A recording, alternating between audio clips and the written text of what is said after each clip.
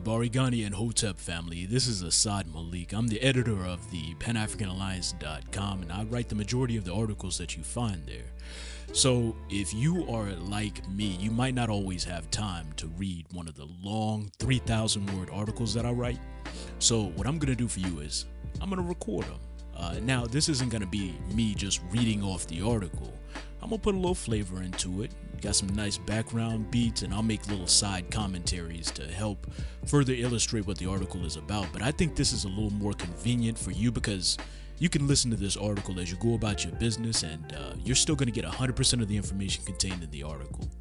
With that being said, you will still need to go to PanAfricanAlliance.com to access some of the links that I talk about or to see some of the visuals that I use to illustrate the point. But for the most part, this works right here. So if you're feeling this, let me know by leaving a comment. Make sure you're sharing this. Help us achieve our mission of spreading black consciousness. So this article is the story and the meaning behind the RBG flag, the untold story and meaning behind the RBG flag. You can find this article by going to PanAfricanAlliance.com/RBG. The RBG flag is probably the most recognizable symbol of Pan-Africanism. This is the flag with the 3 bars, red, black, and green, in that order. Sometimes this flag is mistaken for the so-called African American flag, but it is not that. And since its history and meaning aren't really taught in Western circles, many who are new to the black conscious community might not understand why we use red, black, and green as our colors. Family, the red, black, and green are the red, white, and blue of black consciousness, all right, if you're in the West. And they have very specific meanings that every black man, woman, and child should know. And since we're not getting this education in the public school system, I'm going to give you that right here, right now. So here's the story behind the RBG flag. This was a flag that was first designed and used by Marcus Garvey. If you're not familiar with Marcus Garvey, he's one of the founding fathers of Pan-Africanism. And he was also the creator of the Universal Negro Improvement Association back in 1920, the UNIA. The UNIA was the largest mass movement in Pan-African history. Millions of members across dozens and dozens of countries worldwide. And again, this is before the internet. This is in the 1920s. This is a little while after slavery. Many members were unified within the UNIA. The UNIA and Marcus Garvey's template are the template that all Pan-African and black conscious organizations, including ours at the Pan-African Alliance, and others like United Black America follow. Anyway, so back in 1900, there was a racist song called "Every Race Has a Flag But the Coon," and it was one of the hottest songs of the time among white Americans, right? In fact, that's where the term coon came from in reference to black men and women, this 1900 song. Now, when Marcus Garvey heard this song, he was so infuriated that he commissioned a flag to serve as the standard of Pan-Africanism, and that was, of course, the RBG flag. When he commissioned that flag, he said, "Show me the race or the nation without a flag, and I will show you a race of people without any pride." In song and mimicry, they've said every race has a flag but the coon. How true until now. That was said of us 4 years ago, and now they can't say that. And that's what he said, Marcus Garvey, in the Declaration of Rights of the Negro Peoples of the World. That document was drafted and adopted at the convention of the Universal Negro Improvement Association that was held in New York in 1920 on August the 13th. In fact, it was held right in Madison Square Garden. And I want you all to imagine that. It's the 1920s. There are still thousands and thousands of black men and women who remember slavery, who grew up on plantations. Black men and women were being lynched. We're talking about decades before the beginning of the Black Power era, the Civil Rights era. The vast majority of Africa was still under colonial rule, and here we have this gathering of hundreds of thousands of black men and women from all over the world. So that was almost unthinkable for that day and age.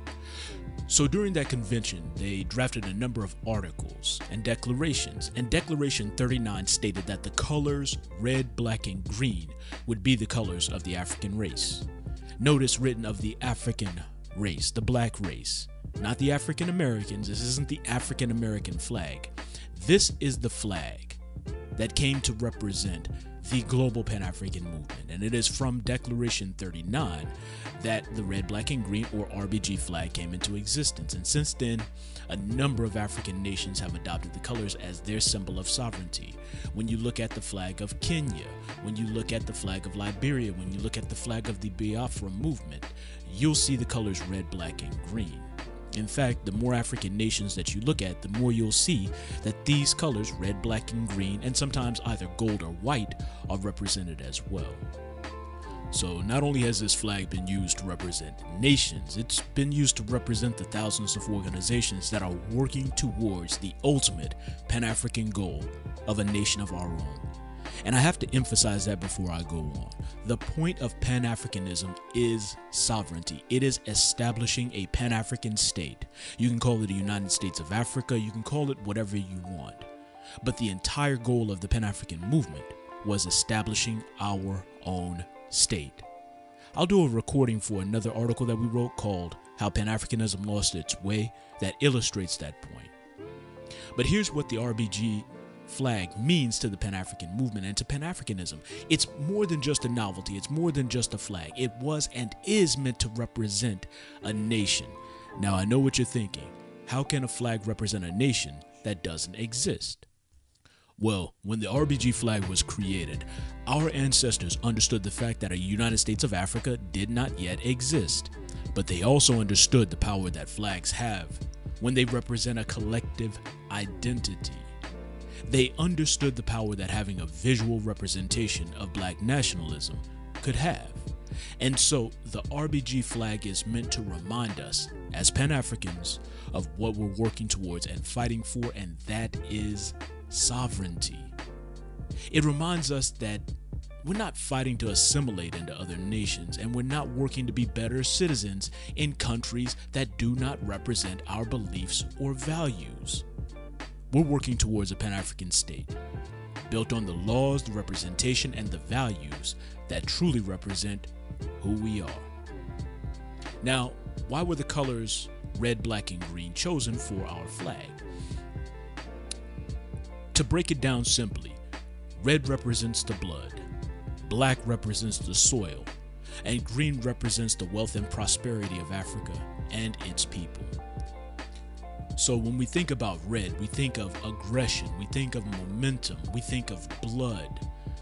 That red in our RBG flag represents the blood of our martyrs, the 100 million men and women who have shed their blood and given their lives for the cause of liberty, unification, and redemption. This is happening to this very day. In fact, as I record this, one of the trending hashtags on Twitter is Antoine Rose, a 17-year-old boy who was shot in the back by police in the United States of America. And we've just finished the anniversary of the Soweto massacre that was started when hundreds of youths were killed or injured protesting the apartheid South African regime. Red compels us to remember these martyrs, to remember the Sandra Blands, to remember the Trayvon Martins, to remember the Ayanna Stanley Joneses and the Troy Davises and the Denmark Vesey's, along with the Patrice Lumumbas and the hundreds and thousands of other martyrs who have given their lives. And not only that, but red represents the passion and the aggression born within every black man and woman, the life forces that have to be tapped into to release our collective energy that we're going to need to tap into if we're going to achieve our divine purpose on this planet. When we look at black, black represents the color of the infinite. It represents the mysterious, the unified, the definitive. Black is the color of the soil of the Nile Valley, and it represents melanin. What is melanin? It is the chemical that gives color to the original people, and it's so much more. Black compels us to remember that we, black men and women, are all unified as members of one family. It represents the uniformity of our intention, and it also represents the void from which we must emerge if we're able to lead and enlighten the rest of the world. Green represents fertility, productivity, and prosperity. It represents the fertile cradle of Africa in all her prosperous glory. There is no argument that Africa is the wealthiest continent on the face of the earth, and this wealth must be reclaimed for us to ascend to our position once again as the leaders of humanity. You know what? As a side note, I'm going to take a quick departure, family. And I know this isn't a podcast. I'm supposed to be reading an article, but I can't help myself. The movie Black Panther inspired all these brothers and sisters to imagine, what if we had our own Wakanda, right? The thing that blows my mind is we have our own Wakanda. There are trillions upon trillions of dollars of wealth in African soil, and every other nation on the planet realizes this, which is why they're in a mad scramble to continue neocolonialism on the African continent. China's extracting immense amounts of wealth from the ground in Africa. So is the West. If we were to use that wealth for our own benefit, we would have Wakanda, and the rest of the world would be a third world country. But that's a sidebar. I'll save that for a podcast. And if you want to hear the podcasts, panafricanalliance.com/VIP. Anyway, moving forward, here's what you can do to honor the red, black, and green flag. Instead of celebrating these European Independence Days, I want you to make a commitment to celebrating the universal African flag on August the 17th. All right, and every day. Fly an RBG flag in front of your home. Buy an RBG flag and wave it proudly in front of your homes. And you can find out where to buy an RBG flag at panafricanalliance.com/RBG. Not only that, I mean, rock your RBG jewelry, rock your RBG t-shirts, your clothing. Make sure it stays in the front of your mind. Use it as an opportunity to talk to other brothers and sisters about what this movement means. And this is important. Whenever there is a meeting of the people, make sure there's an RBG flag present. If you're at a community event and you don't see an RBG flag, ask the organizers why the colors aren't present. Having a flag brings the spirit of our ancestors and clarity of our purpose to that space. So make sure there's a flag present. And anytime you do anything in public, that includes YouTube videos, put an RBG flag in your background, family. You might notice that almost every video that we produce for UBA, United Black America, one of our organizations, had an RBG flag in the background. All right. Wear the colors as often as you can. Look, I never leave my house without wearing something from the African continent. It could be a beaded necklace, legit, not those plastic beads. It could be a piece of jewelry, but typically it's my RBG dog tag, which, by the way, you can get for free as a supporter of Pan-African Alliance. Go to panafricanalliance.com/VIP, and if you're a Sutin level supporter, we'll send you out an RBG dog tag for free. So that's it, family. Red represents the color of our blood that has been shed by our ancestors and that we share. Black represents our melanin and our history. And green represents the color of the land that must be redeemed and reclaimed for us as the original people of the world. They have their flags, family. Now it's time for you to stand behind yours. Again, I'm Asad Malik, PanAfricanAlliance.com, a BB for Hodie.